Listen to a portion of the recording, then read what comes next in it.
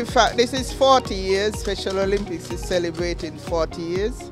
We went to our first games in 1983, and we have gone to every single World Games every 4 years since then. And all we ask of our athletes is that they go and they do their best. So we practice year round. We do training and practicing year round to get them ready for these games. We usually ask persons to donate towards the trip.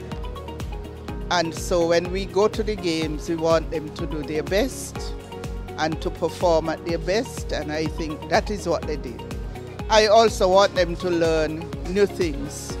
So when it come and the coaches to see what is happening. So when the coaches come back, they can say, well, next time I have to work on this or on that. And the teachers from the school who go, next time I have to work on so and so, because they were lacking in this or that. And I think these trips give us a chance to do all that.